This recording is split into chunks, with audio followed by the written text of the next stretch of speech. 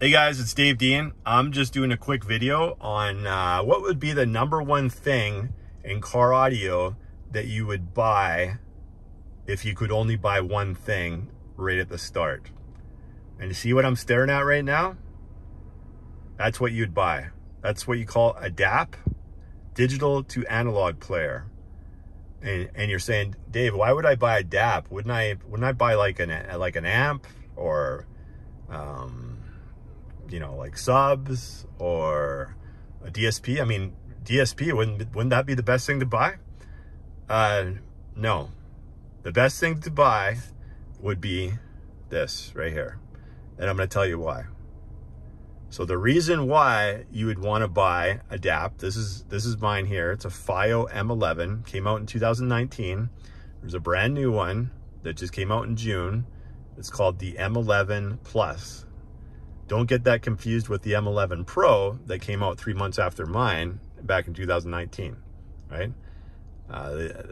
This one retailed for $5.99 Canadian. I don't know what that is in the US, but $5.99 Canadian when it came out. You could probably pick it up a little bit cheaper now, or you could pick up a used one from like eBay or wherever, something else online, Amazon maybe, or somewhere. You could probably pick it up a little bit cheaper. But the reason why you would buy this over anything else, and most people aren't even going to think of this. A lot of people don't even know what a DAP is, honestly. Most of the people that are that follow me know what a DAP is. But the majority of the people out there, you know, don't. You know, like a family man or,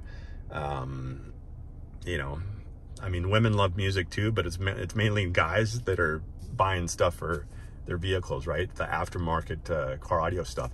They're not even going to think about this. They're just going to think about like probably adding speakers first, right? Maybe a sub. A lot of people buy sub, but then you got to buy an amp, like a monoblock or something to run the sub. A lot of time that's the first thing that people buy, honestly, is a sub and an amp to go with the sub. But then after that, they're thinking about speakers, right?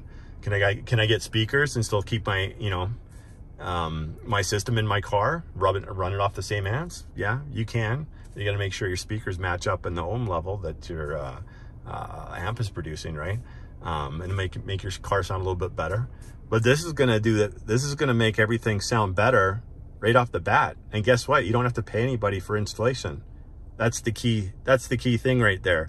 You're not having to pay anybody to install it because all you have to do is buy this, right? This comes with, I believe it's 64 gigabyte internal memory.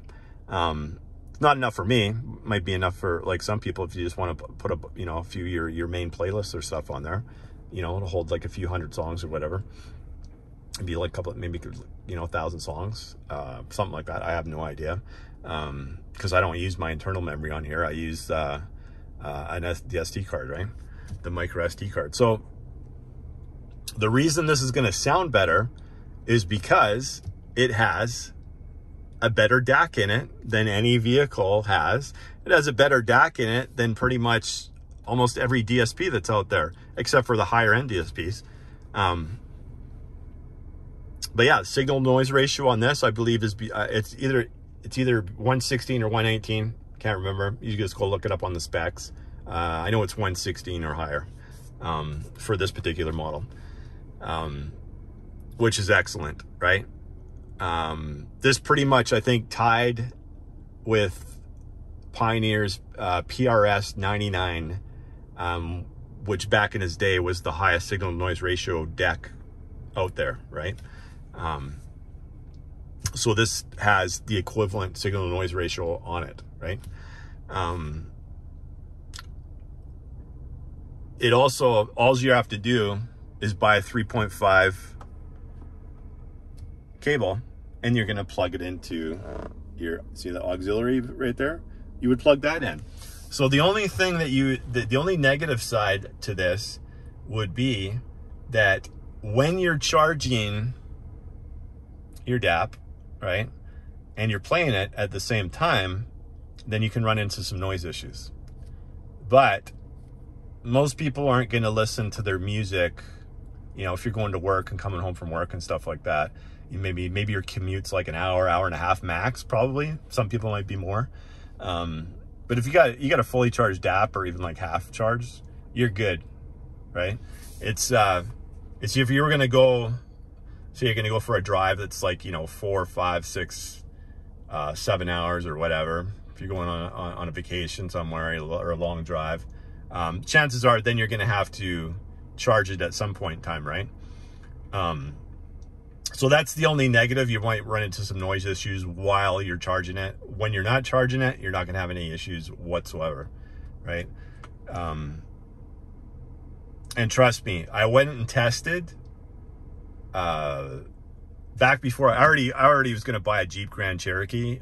This was kind of like my dream SUV. Even if I had $5 million, this is the vehicle I was going to buy. Because this is the vehicle I always wanted, right? And I always wanted to do my like dream system in this vehicle. So I bought this vehicle back in 2020. But before I did that, I actually took out my DAP and I went around. You can see like the Audi dealerships right in front of me here. BMW's like right next to them. I went to the Porsche dealership. I went to basically Acura. I went to like Honda. And what I did is, I wish I would have recorded this, but I couldn't because I had a sales guy with me the whole entire time, right? And I was just like, hey, can I try this out? I just want to see what it sounds like on your stereo. So I tried and tested probably over 100 different cars in like a week's time, going to dealership and just asking them if I could use it. So, you know what I mean? Like I used it on like all the high-end BMWs, the SUVs, the cars, same thing at all the different dealerships, right? This made all of them sound way better, way louder, way cleaner. The bass was better. The bass was snappier, punchier. Everything sounded better, right? So this is exactly what I would recommend anybody buying, especially if you don't plan on, upgrading to like a DSP in the future or something else. This is the best thing you can buy for your vehicle. Out of anything out there. There's no point, because if you go into amps or you go into speakers or if you go into a DSP, you're gonna have to, unless you can do it yourself, right? You're gonna have to pay somebody to install all those things for you. So you're gonna be looking at quite a lot of money is what it's gonna come down. Where this, you just buy this, makes a difference, boom, just like that. You plug it into the auxiliary in your vehicle and you're good to go. You know what I mean? You can download. The only drawback to this particular one that I have, like the FiiO M11 player, is Apple Music won't work on it. So if you're a huge Apple guy, you'd have to get the new player. If the new player works, this one doesn't. So the M11 Plus, they came out June of 2021 this year, it will play it, but this won't. So just remember, this will play everything else, your Spotify, Tidal, Amazon HD. This will play everything else. It just won't play Apple Music. So if you're not an Apple Music guy and you're an Android guy or whatever, then don't worry about it. No, your phone isn't going to sound as good as this. It's the phones have cheap DACs in them. They're terrible. They're horrible for sound quality. If you're going into the auxiliary in, right? If you're using another method with your phone, but then we're going off topic, right? Then we're getting into, you need a DSP, right? So this is the best thing. And I'll add to that, the best thing you can buy for your car stereo, even if you already have a car stereo, say you have like, Focal speakers and you got, Mosconi amps like me, and you got like, you name it, like JL subwoofers, blah, blah, blah. You got everything, and you don't ever plan on getting a DSP, get this, because it'll still make your system sound better, right? Especially the new version. You get the new version, it's got over 120 signal to noise ratio. The crosstalk's amazing on it. You can go look at the stats, just go to the FiiO website. Why am I not recommending Astle and Kern? Because they're a so-called higher end brand. Because Astle and Kern, in order to get up there, you're gonna have to be paying quite a bit more to match the sound quality on these things, right?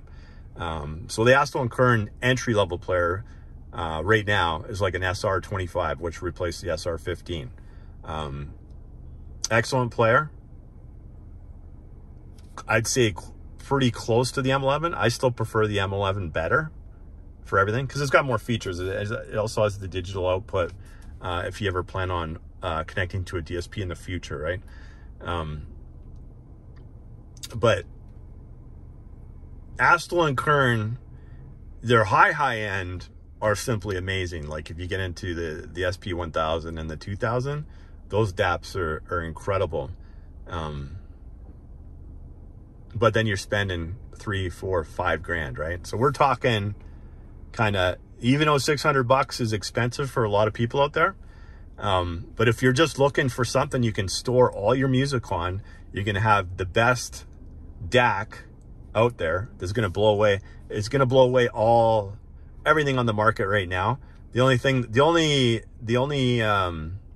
unit that would be coming close to this would be Sony's GS9, which I don't know, it came out, what, 5 years ago or something.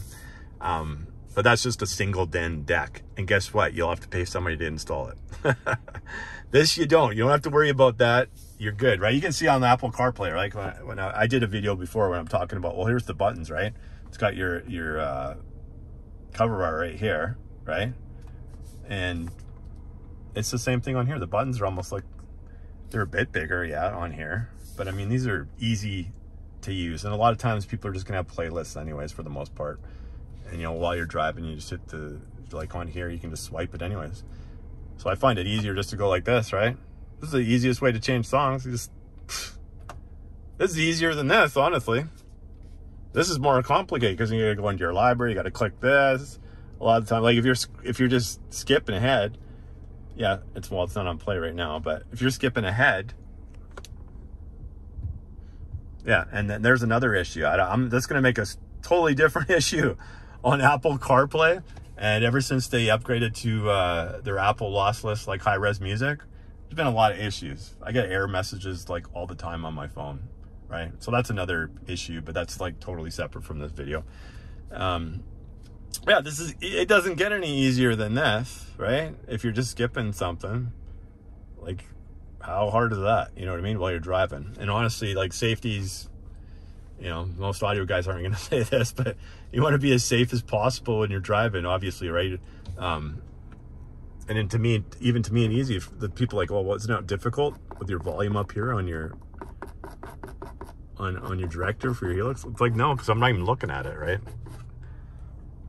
I know when it gets to a certain level, when it doesn't, but like I said, now I'm getting off track, but the conversation we're having now, what's the one piece of equipment that you can buy to make your stereo, and even your factory stereo, sound way better than it does? This is it. You're looking at it right here, a DAP. And it doesn't have to be the Fio. It can be another brand. There's lots of other different brands out there, but you want to get one of their mid-tier, preferably newer DAPs, because they're going to have, especially when it comes to the Fio, they're going to have a better Android. The new one has Android 10, I believe. This one's like 7. Yeah, this is what to get. You don't need to add speakers. You don't need to do anything. Just buy this. It'll make your system sound a lot better.